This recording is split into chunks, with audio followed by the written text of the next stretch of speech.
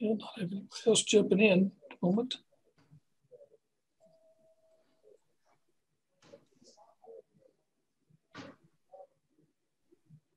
I think y'all okay. Let's get started.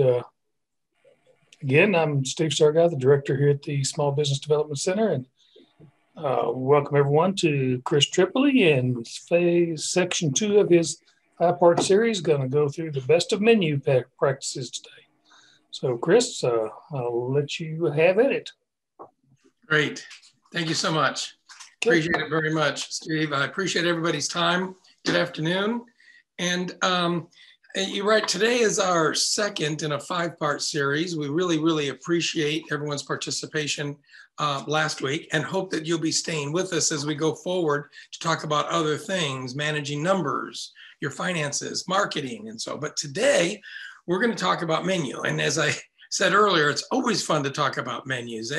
Menus are basically how we tell our story. Sometimes people wait too late to really pay attention to how they want to display their menu. Or we don't realize until later that where we put items on our menu makes sense in how people are going to read, where their eyes are going to go, what they're going to remember, and what they're going to think of our concept. There's many rules basically about menuing, and we're going to try to touch on everything. And I'm going to give you some specific examples of what COVID has done to small hands-on independent operators in the area of menuing and how we've had to pivot. And I'll give you some examples of some people in various communities on what they've done and how it worked for them.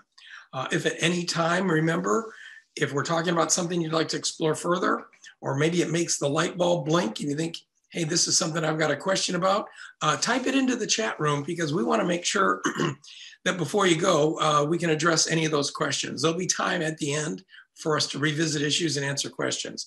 But getting started, I'm sure everyone would agree that whether you're here because you have a limited menu counter service concept, or you have a mobile food service concept with a menu that hangs outside your truck, or you've got full service menu that's presented at the table, that you'll agree that the menu is more important than just simply a list of what you're serving and how much what you're serving costs. It's really the heart of the concept because the way your menu is accepted sets the tone for your operation, sets a tone for your product mix, for how long things are going to take to cook, for how expensive your food cost is going to be, for the type of service, for the type of portion control. It tells the story, sure, of who you are, how you want the concept to be remembered and what you offer. But it also sets a tone for how we're going to operate. It also is responsible for creating the revenue that's needed. And if it's properly laid out, properly cost, it has a dramatic effect on our profit. So there's not really another area of the restaurant operation that touches on so many things, that has the marketing element to it, has the impact on daily operations, has the impact on revenue and profit, as well as how we're going to operate, where we're going to store things, what we're going to be ordering, how long things are going to take, and how we're going to serve them. So that's welcome to the menu. Even though we all have them, no two menus really have to be alike. Menus are displayed differently. Menus are passed out differently. Colors, font, size, style dictates to people that are reading the menu a lot about the formality of the concept, the expense of the concept, the amount of menu items that the concept has. So that's kind of the overall comments, and we're going to touch on every one of them. Currently, right now, you've got 3, I think, distinct different customers, and they have to be menued differently. Right now, you're serving 3 types of customers because COVID created that. We have what we'll call the dine-in, the regular, the people that have been motivated to return.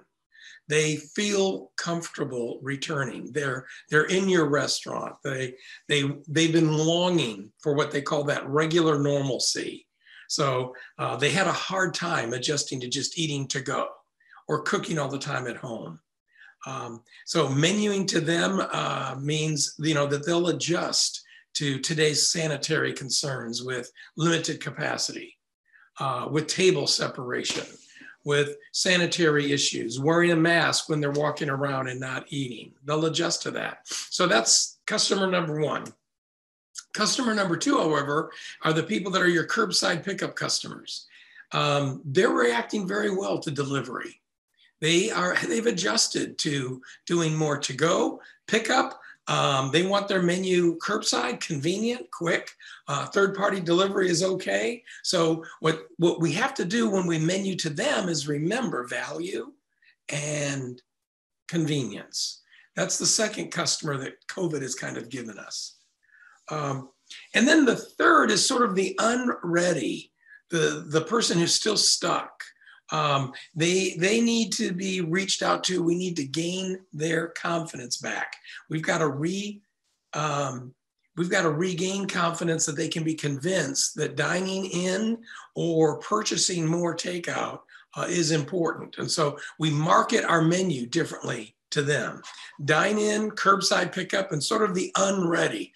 More than likely, that third category is getting less and less. As time goes on, there's less people sitting on the fence and more people that have either adjusted to pick up and take out at their favorite restaurant or even gone a step further and said, I'm ready to dine in once in a while.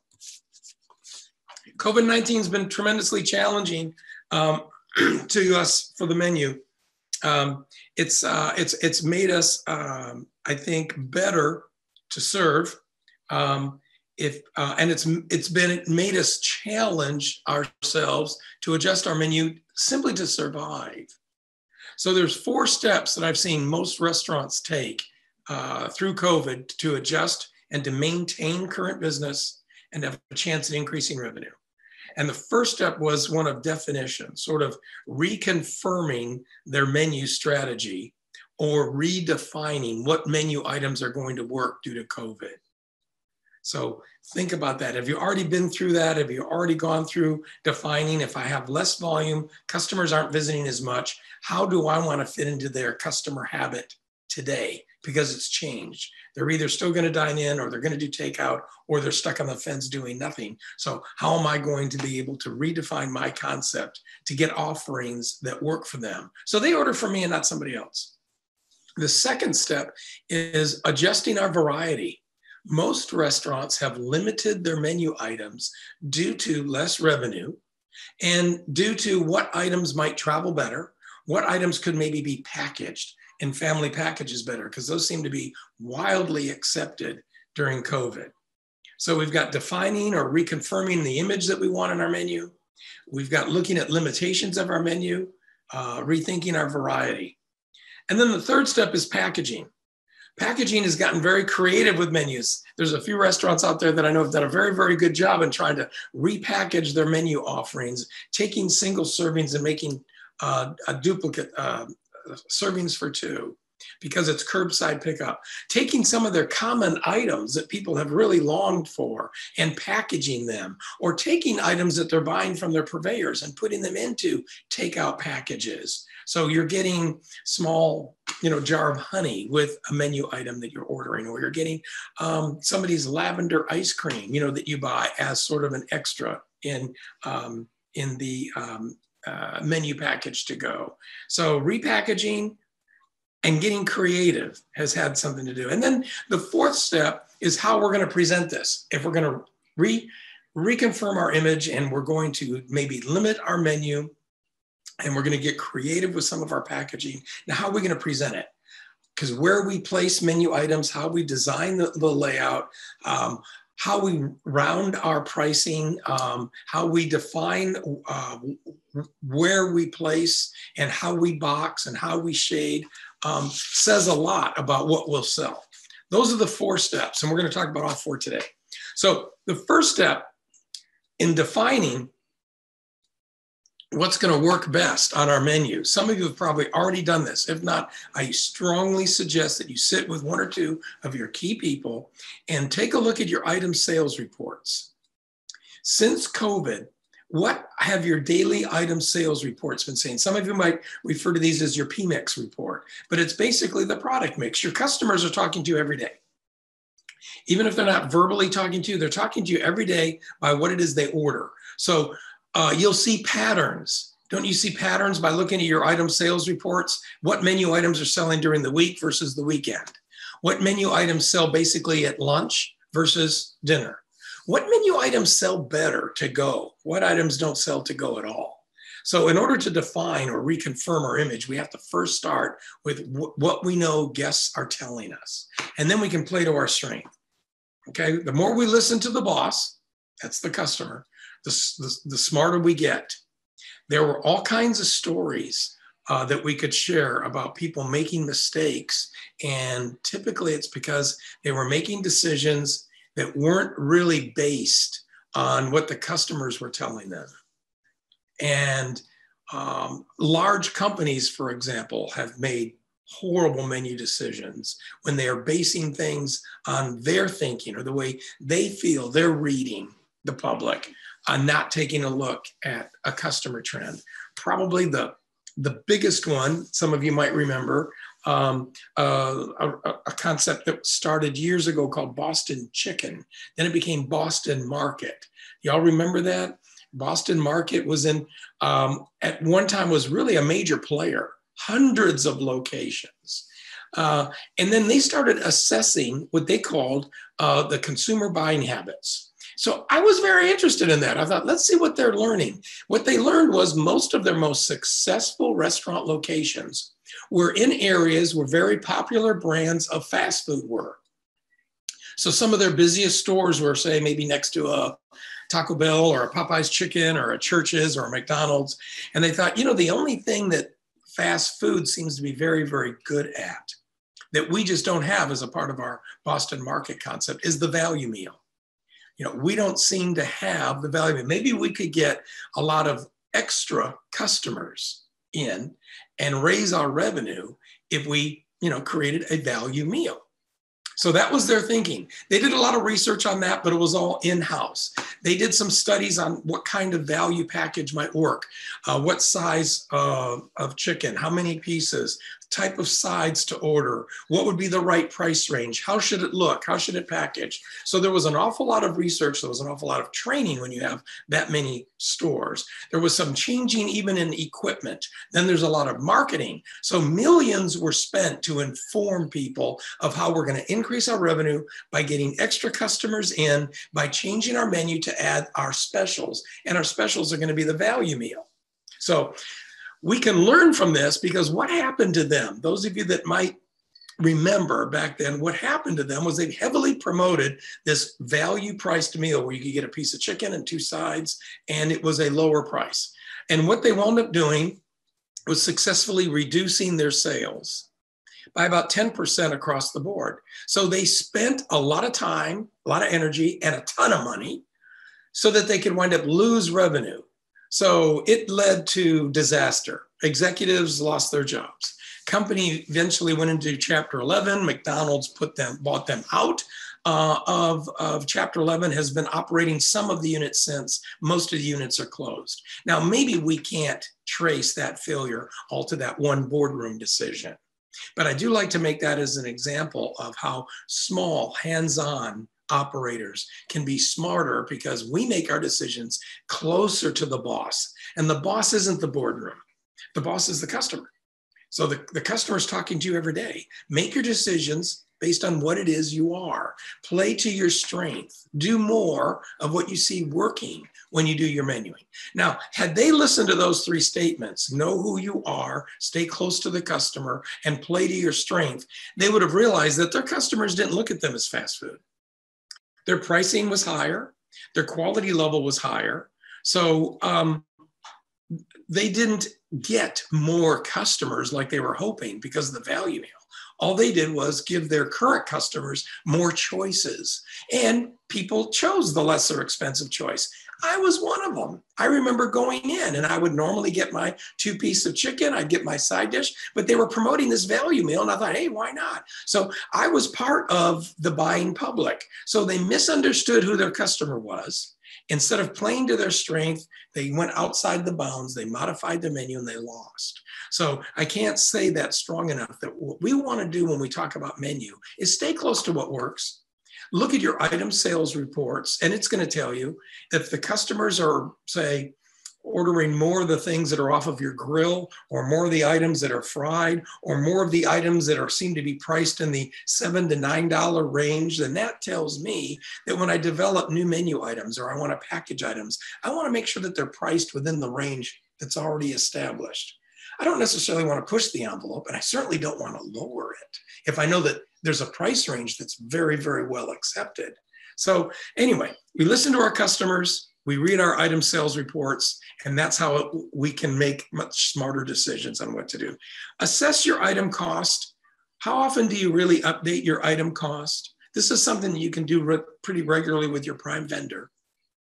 I suggest at least 2-3 times a year, maybe seasonally, 4 times a year. It'd be good to just talk to your prime vendor and go through those main items on your item sales reports and update the cost so that you know exactly what it cost me to make those items. Okay, so we got to assess our item cost. Tell our story, because our story is basically not just an item cost, but it's in the margin that we make. Because remember, it's the gross profit that goes to the bank, not the cost percentage. And I say that because some of you might be selling a lot of items that might have a higher cost percentage than others. It's not everything on your menu, for example, is going to be a 31% cost item. If that's your target, you might find some items cost out a little less. Some items cost a little more. I'm never really afraid of the higher percentage cost items when I menu with a client, as long as it's priced correctly. Think about that. I mean, if you've got a $12 item on your menu, but it's a 40% cost, you still have more gross profit, more money in your pocket left over than if you've got, say, a 30 or 31% cost item, but you can only charge $7 or $8 for it, right? So you don't make your decisions only on cost. That's one of the key items, but only one. And we're going to talk about the other couple too, because it's not just item cost. So hopefully we've already dispensed with a couple of myths when we talk about menu, and that is that more is better, that item cost rules, because that isn't necessarily the case. Or that more specials bring in more customers, because specials might mean packaging, might mean value, not necessarily cheap. That's not necessarily a special. So let's move on from defining. So let's say you've been re-excited now by analyzing your menu, and you knew that you were a particular type of restaurant, a casual Southern style full service restaurant.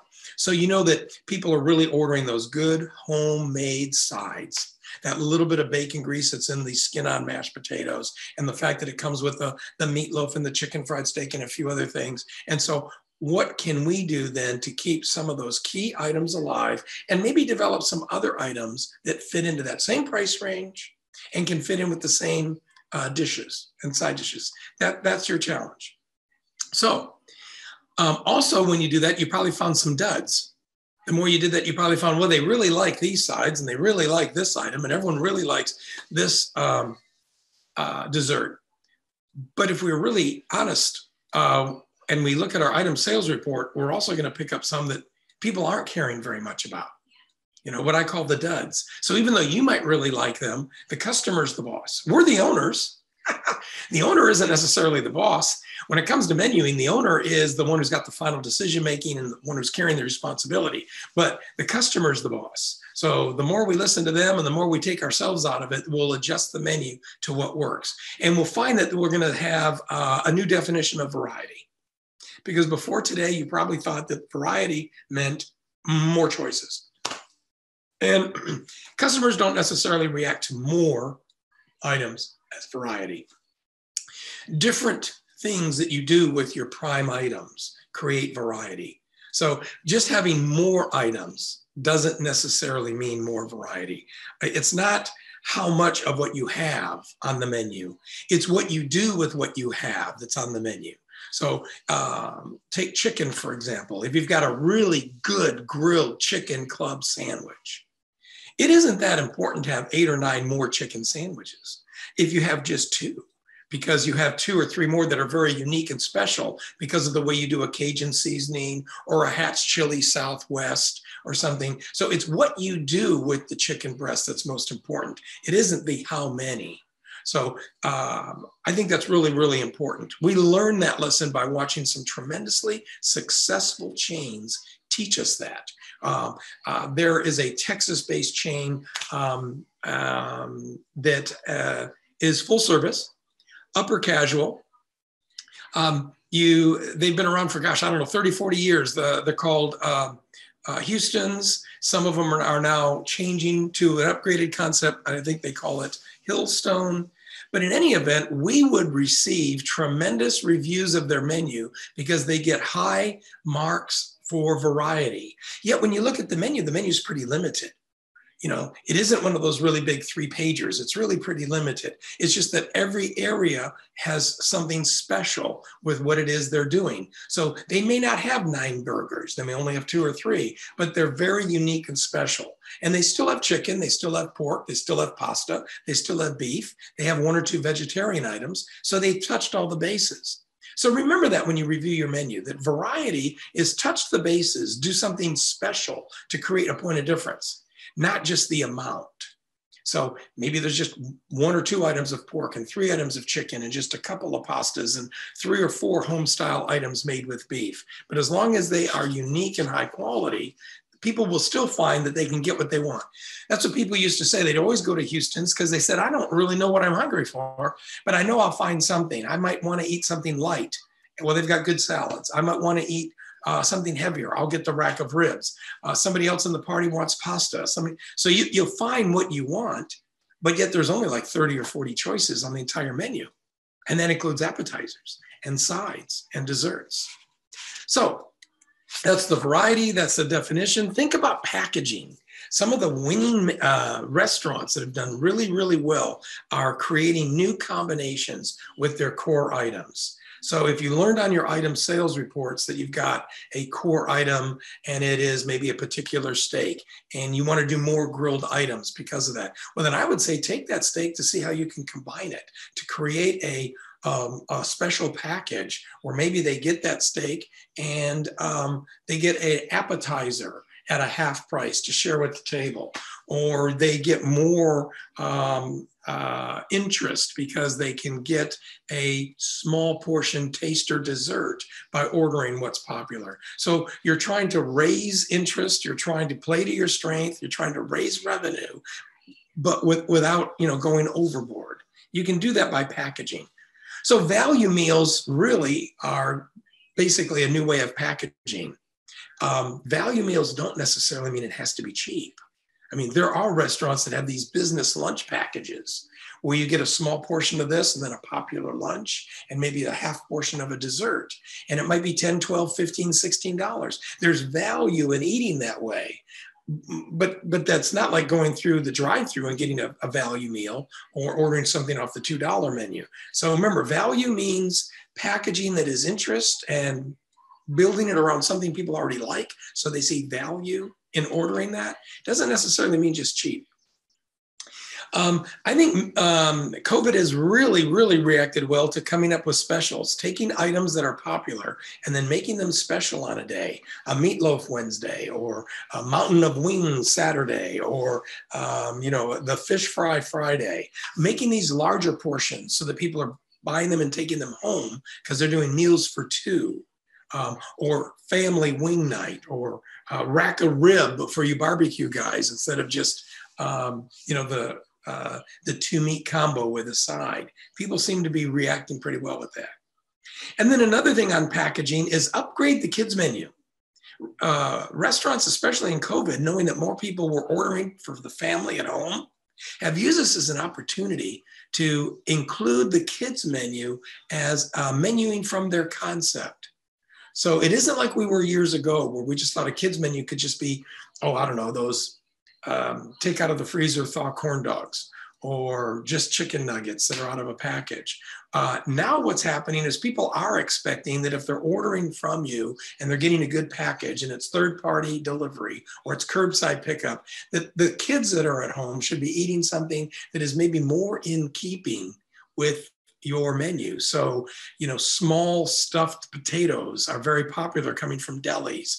Mini barbecue sliders for kids, I've seen very popular. Small little, chopped beef sliders, obviously smaller burgers. The idea of having something that fits in with that concept seems to be very popular. So don't just throw on chicken nuggets or corn dogs if you're selling an Italian concept. How about a small mini kids pizza? Just a little miniature wood fire pizza grill is doing this very, very well in Alexandria, Louisiana, where every pizza item that's to go, they're doing the small little kid-size pepperoni, and it's helped increase their sales for family takeout.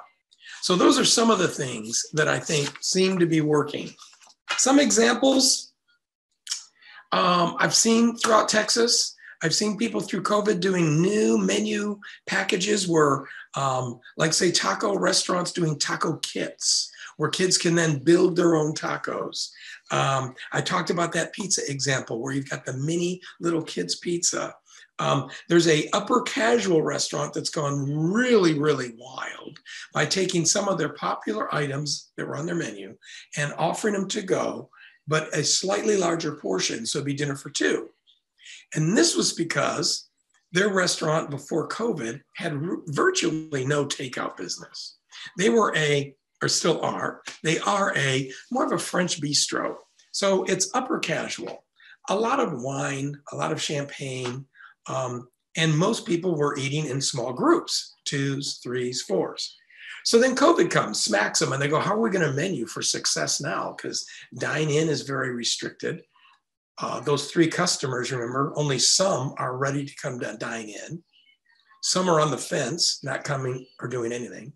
And then some have adjusted very well to getting restaurant food and eating at home. So how are we going to succeed when that's the customer behavior? So they looked at their menu and they decided, here's what we'll do. We'll try to make packages that are for dinners for 2, so that the 2 people that were usually coming in will now get their favorite items oversized that they can take home and eat.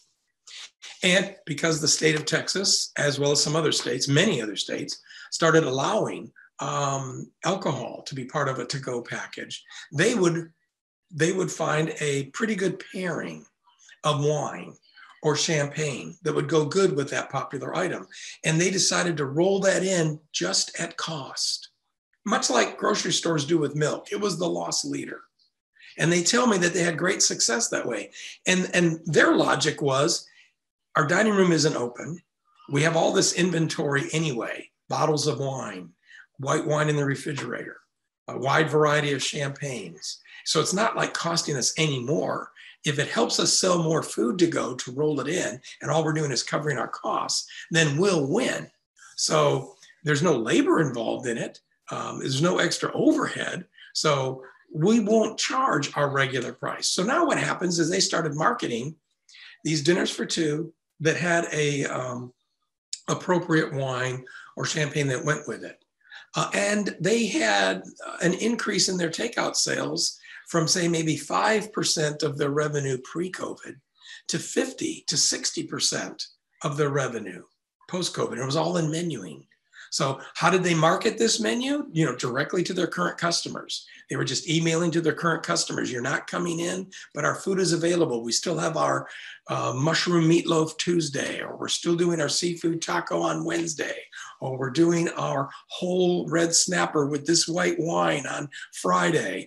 Things that based on their item sales mix worked were now packaged for 2, and it included wine. So I stayed close to them to talk about how well that was working, because this was, to me, was a bit of a gamble. They weren't really doing takeout at all. And now they were doing so much takeout, and it was all because they successfully listened to their guest. They selected a limited menu. They cut out other items that weren't necessarily going to package well. And they came up with a menu for curbside pickup, delivery only. And they'll sell anywhere from 50, 60 or more of these packages every day. And like I said, now they're doing 50 to 60% of what used to be their total revenue, curbside pickup and third-party delivery. So is that tremendous? Not necessarily. Would they love to have their old volume back? Well, sure. But when you have an economic model that's operating a much lower level menu, you've got fewer people in the kitchen. They have no front of the house for this. There's no extra host staff, no dining staff, a couple of runners to go out to the curbside. And this menu has been very, very successful that way. I've been following a very high-end restaurant. For those of you who are listening today and you're maybe in the community and you're more the special occasion high-end restaurant. I talked a lot with the Brennan family, and Alex Brennan and Carl Walker explained that they were really, really hurt when it came to how to remenu due to COVID, because Brennan's in Houston really only existed for special occasion dinners, high cost, very pricey business lunches, and private events, tremendous amount of banquets, all the things that we couldn't do now. So COVID comes, and what happens to their menu? There is no banquet menuing because banquets are closed. They have to cancel everything. There's very, very little opportunity for lunch, especially since they have limited capacity and most people are working from home. And special occasion dinners are being rethought. So their volume has been drastically cut. So they wound up coming up with a menu of how they could just take their key landmark items that people know are well branded for them and make them available for to-go and pick up. Their shrimp and grits, their bread pudding, their turtle soup. Then starting to work with HEB, our Texas-based grocery store. Thank you for them to be promoting local restaurants.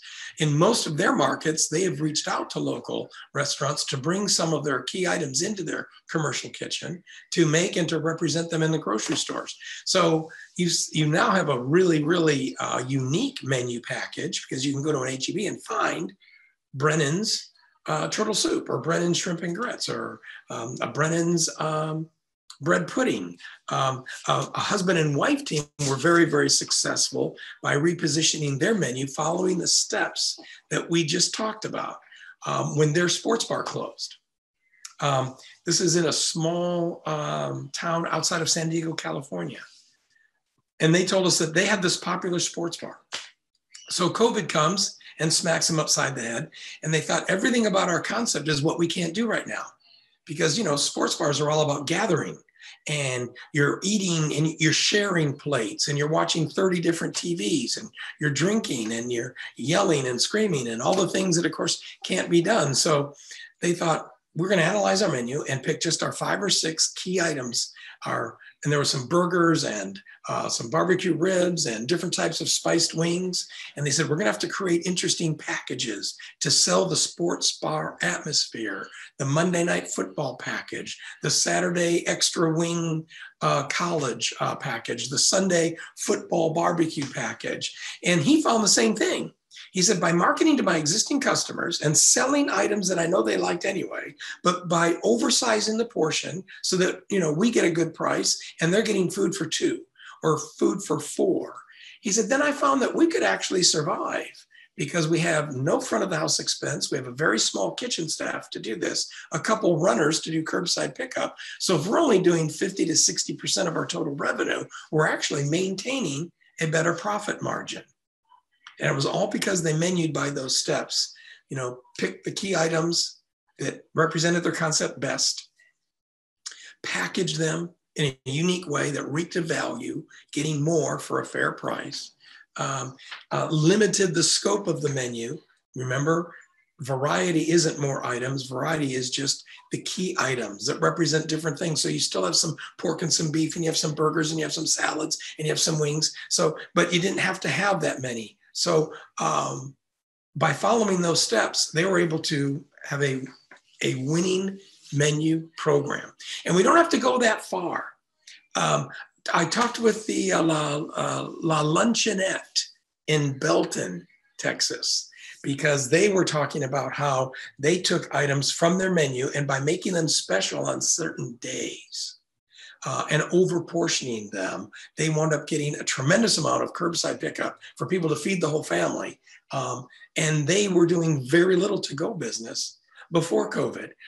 So they took their popular tacos and just did a Taco Tuesday only. They did their diner items, their blue plate specials, and they would rotate that on Wednesday, called Way Back Wednesday. I think they did either taquitos or tamales on Thursday, fish basket Friday. And then every Sunday was family dinner, the whole pieces of fried chicken with chicken and homemade mac and cheese and things for kids. You would order the big chicken dinner and the kids' menu was free.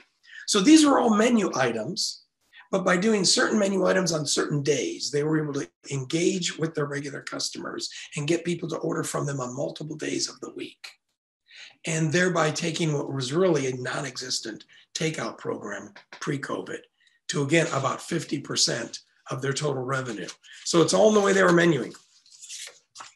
I think there was some daily special combinations and an awful lot of package to go and a lot of value pricing that helped a 7-unit Cajun chain succeed. They're based in Houston. It's called BB's. BB's is a Houston-based casual full-service restaurant. They face the same issues that most of you are facing. How am I going to take the main items of the menu? How am I going to maintain quality with less staff? How am I going to promote this menu? And how am I going to be successful with COVID and with, less dining?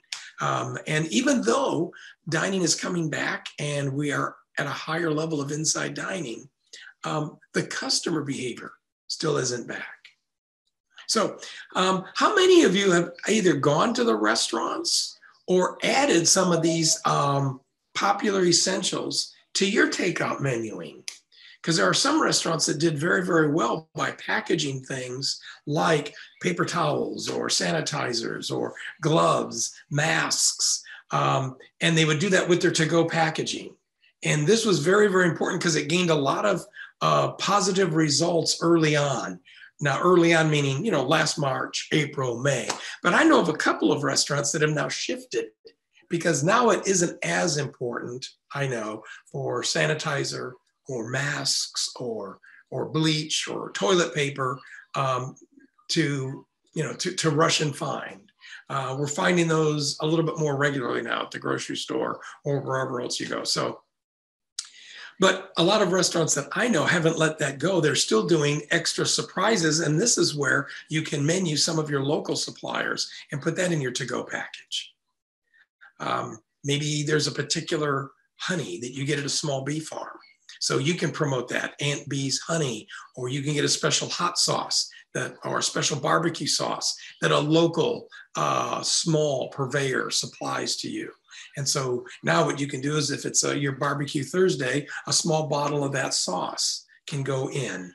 And that helps make your to-go package have an additional point of difference than others. So maybe the essentials aren't that important anymore, but the idea of putting something in or offering something extra really is. That's a really good curbside or third-party menu technique that COVID has taught us.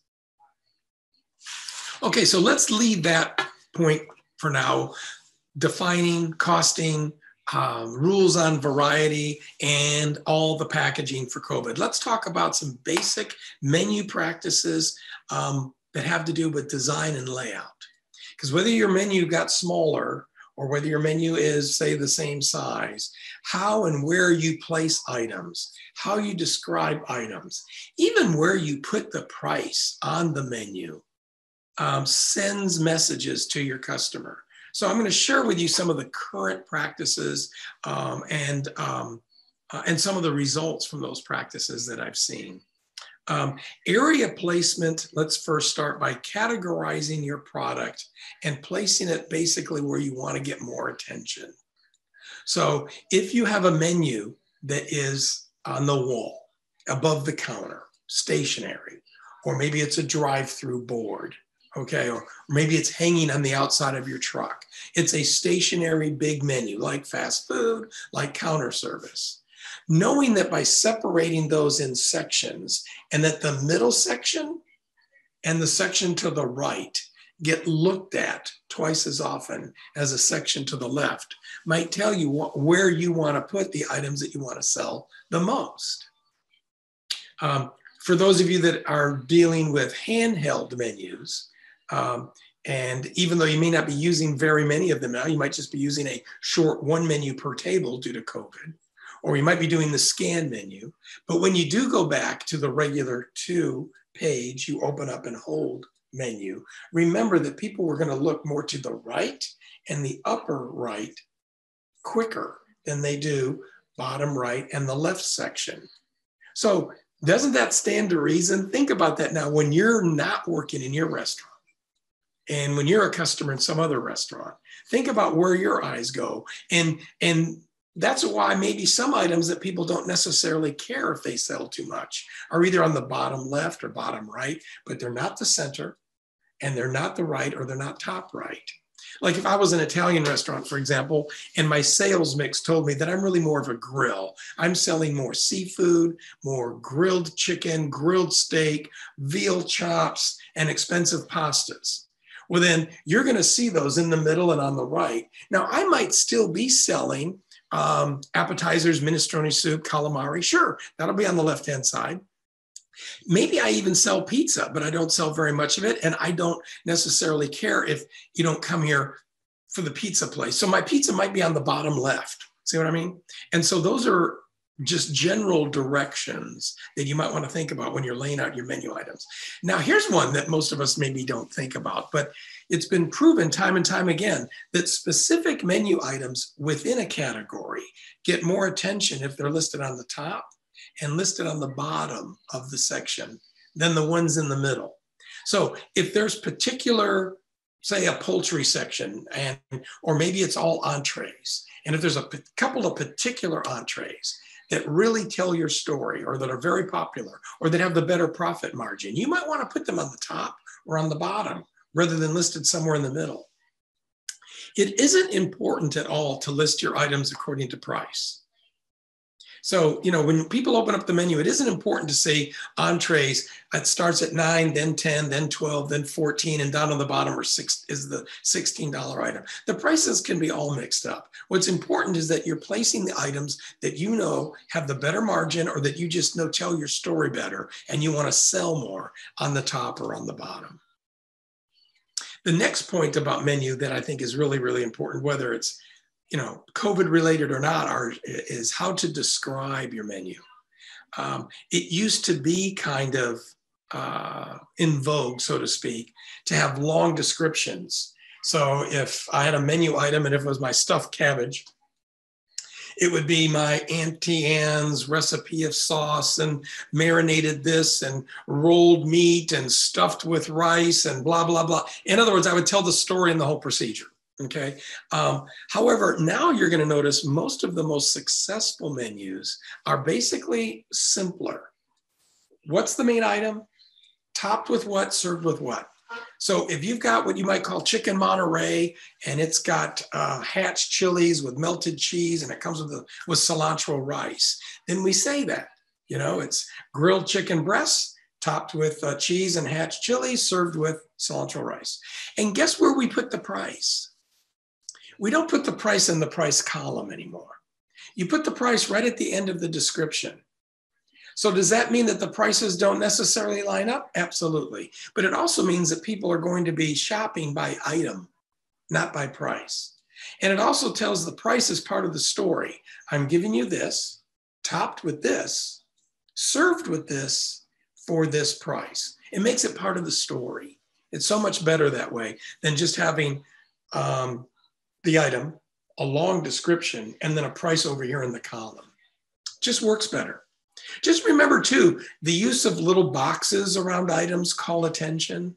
Shading behind an item that is a house special or that's the everyday value meal, that's very, very important. And then lastly, you might want to make sure that you're pricing to round up because people don't necessarily remember the difference between, say, $9.69 and $9.75, or $9.85 and $9.99, or $10. Rounding to the closest quarter, or as you've seen, many restaurants now are just charging either by the dollar or by the half dollar, 9.5. That's $9.50, or 10 for $10. instead of $9.89, $9.95. Just rounding to that closest, say, quarter is a very safe thing to do. And you start noticing that those extra 10, 11, 14 cents that you're gathering is a small revenue increase when you're talking about the hundreds of people that you're serving or thousands of people that you're serving per week.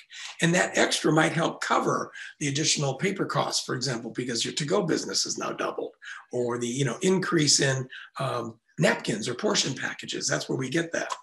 So there is one other thing too on menuing that I've seen is that the menu has driven people into new markets. And that's going to be possible. It's possible. Where will your menu take you? Catfish Parlor, a 2-unit catfish fried shrimp restaurant run by two brothers in Austin. One's on the north side of Austin. I think the other's on the southeast side of Austin. They now have their family recipe of jalapeno tartar sauce sold in, I don't know how many HEBs and in all of the Buc-ee's now. And this was something just because the customers kept asking for extra jalapeno tartar sauce. So they took that menu item to a commercial kitchen. They learned the process of nutrition analysis, proper packaging, jarring, and before you know it, they were able to start distributing a popular menu item that is a base of their concept. You might think that that's kind of out of your reach, but it may not be. In the Bryan College Station area, Melissa and Rolf Lawson have a small kolache counter called Kolache Rolf. It's kolaches and some other bakery items and coffee. And I think they have 2 units. But they noticed that so many people weren't just buying the item with the coffee, they were buying the bags of 6 and 12s. So they started marketing those bags to other places. And that led them to the suggestion of going into a commercial kitchen. That led them to discussing how to do these things frozen and how they might be able to last. They did product testing. Well, anyway, long story short, they're in 118, I think, HEB store at last count. And they're now being sold through Cisco, the Central Texas Cisco, I think, that delivers to Austin and San Antonio, is selling this product to mostly assisted care facilities and to school systems. So sometimes a particular menu item that is very popular for yours may have a whole new direction for you. It's possible. So in summary, menu reviews are very important to do. We talked a lot about COVID's impact on your menu, but even once we get a little bit more into normalcy, even when more people are vaccinated, even when more people are comfortable dining back, even months from now when dine-in is busier and those people sitting on the fence are no longer on the fence, some of these practices are still going to be around. People are still going to be looking for convenience. People are still going to be looking for a good package deal. They're still going to be looking for more curbside. And you're still going to want to be reviewing your menu seasonally.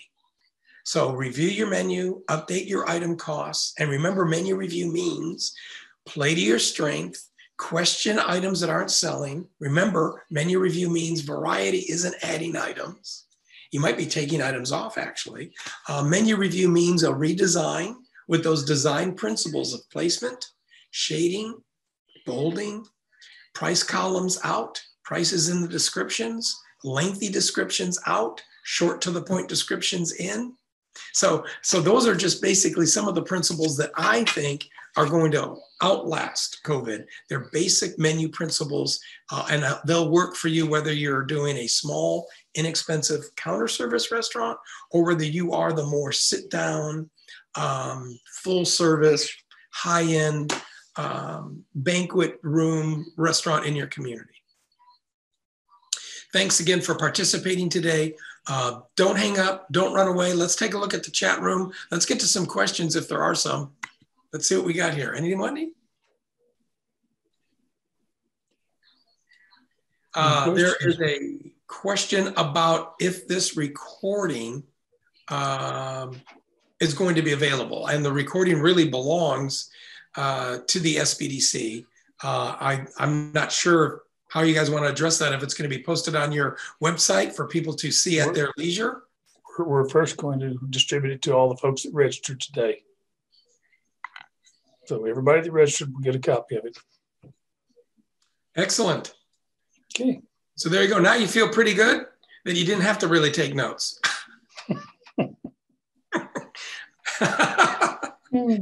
I'm sorry if I talk too fast for getting the note taking, but yeah. I just think this is a wonderful opportunity. And these are topics that I love to talk about anyway. And the fact that your SBDC is going to have this recorded and available for others and available to play at some other time in the future, it's yours. So hopefully you can use it. And please remember now that if you're going through this in the future and it rings a bell and you want a little more assistance, contact the SBDC, talk to one of the advisors. They'll roll up their sleeves and they'll work with you. And I can always be found through them. So if you would require maybe some menu review or further menu work on your own, the SBDC is certainly the place to go. And they can reach out to me and I can sit in on that meeting if you request. Okay. And we'll do this again next Tuesday, right, Chris? Absolutely. I hope to get to see you all then. Okay. Well, if you haven't registered, please go on our website, click on the link, register, and we'll see you all next week. Have a great rest of the day. All right. Thanks, Chris.